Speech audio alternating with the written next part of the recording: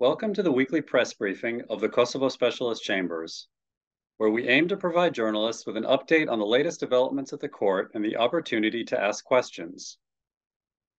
In the Salih Mustafa case, the Court of Appeals panel has scheduled the pronouncement of the appeal judgment for Thursday, 14th December 2023 at 9:30. The pronouncement of the appeal judgment will be a public hearing and can be followed through the streaming function on the KSC website in Albanian, English, or Serbian. Pre-registration will be required for persons wishing to follow the hearing from the public gallery at the court. According to the KSC law, the appeals panel may affirm, reverse, or revise the judgment of the trial panel. In the Pietrashala trial on 23rd and 24th November, the seventh witness called by the defense, Ms. Time Kadriai, testified. Her testimony was related to the relevant period when she was a doctor within the Kosovo Liberation Army. On 27 November, the eighth witness called by the defense, Mr. Andre de Villers, Horn, testified. This witness testified as a forensic expert. The ninth witness called by the defense testified on 28th and 29th November via video conference link with protective measures. At the end of yesterday's hearing, the trial panel set 15th of January 2024 as the target date for the closing of the defense case. The next hearing in the trial is scheduled for 9th of January 2024, when a new witness called by the defense is expected to start their testimony. On 22nd of November, President Trendafilova assigned a constitutional court panel to rule on the referral filed by the defense of Nasim Haradinaj. The panel invited the prosecution to respond to the referral by 22nd of January and the Haradinaj defense to reply, if they wish, within 21 days. The referral was filed as confidential, and the panel ordered the defense to file a public redacted version of the referral.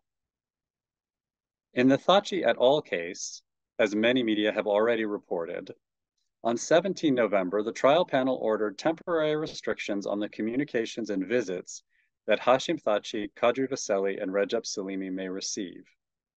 The interim decision was taken following the prosecution request for modification of the conditions of detention. It does not affect visits and communications for the other 7 detainees in the detention facilities. The decision temporarily prohibits visits to these 3 accused by non-privileged individuals and requires that any request for communication with the non-privileged person during this period shall be subject to prior authorization by the registrar. The panel determined the restrictions are appropriate given the risk of unlawful disclosure of confidential information from the detention facilities.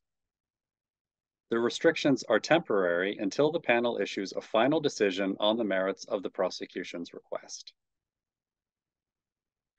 In the same case, the trial panel granted on 27th of November the specialist prosecutor's request concerning post-testimony witness contact, which relates to contacts between one party and witnesses called by the other party after a witness has already testified or after their prior statements have been admitted.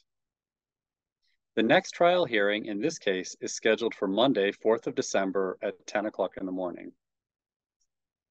Kosovo Specialist Chambers President Ekaterina Trendafilova addressed civil society and journalists yesterday at an outreach event in Pristina. During the event, she answered questions, listened to people's concerns, and explained the mandate and the work of the court. She also spoke with law students and met with NGO representatives.